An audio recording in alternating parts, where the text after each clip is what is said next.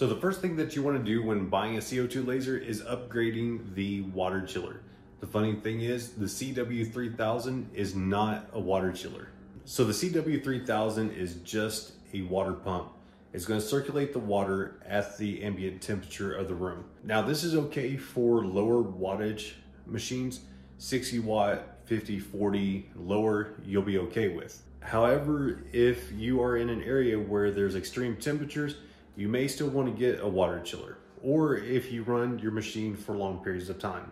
Now, when you're looking at water chillers, you can look at the CW-5000 or the 5200. Those are legit water chillers that will actually chill the water for you. And the main reason for wanting to chill your water is, think of the beam of light going through the tube. It heats up the glass. So you need some way to cool that to prevent the glass from cracking. And that's what the water chiller does. Now, when you buy the 60 watt OhmTech laser, it comes with basically a DIY little pump. It's basically a fish aquarium pump that circulates the water. This is not sufficient for a laser. So you can get away with that for a 40 watt laser like the K40, you'd be okay with that. But anything more than that, definitely get at least the CW-3000 to circulate the water, keeping it consistently cool. The other cool thing about water chillers is they have a digital display, so you can always monitor the temperature just by glancing at it. The other cool thing is it has an alarm.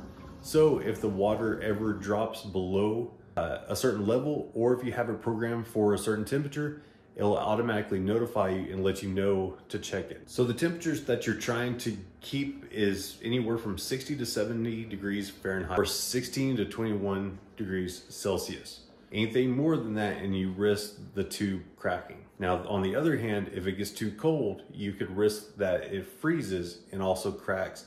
And in some cases, in areas where it goes below freezing, you do risk that. And you can put in a solution from OhmTech that is pretty much antifreeze to keep that from happening.